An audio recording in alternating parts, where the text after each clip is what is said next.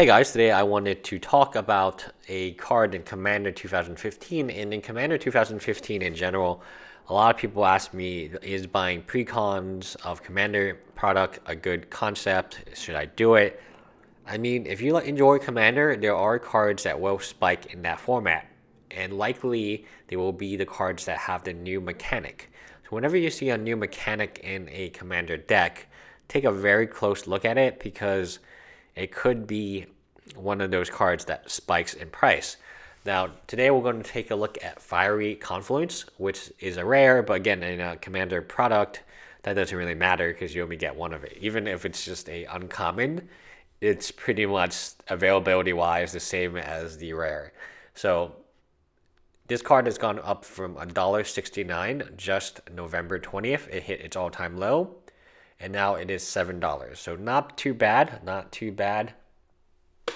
What does it do? It's 2 double red sorcery. You can choose free. You may choose the same mode more than once, so it can deal 1 damage to each creature. So you can deal 3 damage to each creature. You can deal 2 damage to each opponent, so you can deal 6 damage to each opponent. And you can destroy target artifact, or you can destroy 3 target artifacts, or some combination of these. So again, you can choose 3 of them. You may choose the same mode more than once. So that's very important because sometimes you gotta board wipe, sometimes you gotta deal 6 damage to each opponent, and sometimes you have to do everything in between. The artifacts one is good too. At the end of the day, it is a unique mechanic. Is it like a really strong card in Legacy? Probably not. 4 is a lot for it, unless you're playing Jace the Mind Sculptor. It's a lot of mana and you want a ton of power at 4. But for EDH, I mean, for EDH, it's just either board wiping or doing direct damage to the face, or even destroying just multiple artifacts. And the combination, the flexibility. So when you look, this card was just so cheap for so long. Look at the graph, it kind of never went up until now. And I feel like all the other confluences are the same. I have to look into it, but my gut feeling tells me that the confluences are good pickups if you can trade for them. Not the red one. The red one has already spiked in price because they are unique abilities that are very fun in EDH.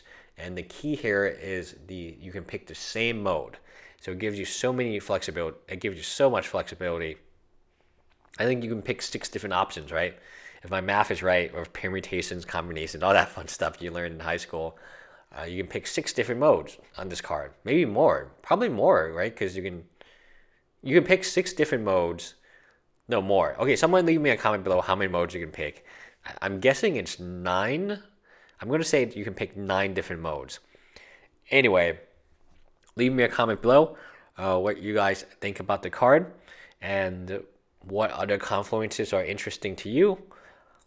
I like it. I mean, Commander 2015 was a set that took a beating. It was a set that was overprinted, reprinted into oblivion, and to see a card come out and rise in price, that's fantastic. And definitely long-term wise, those precon decks will always have value. They will always have value.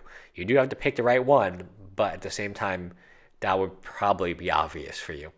Anyway, bye guys.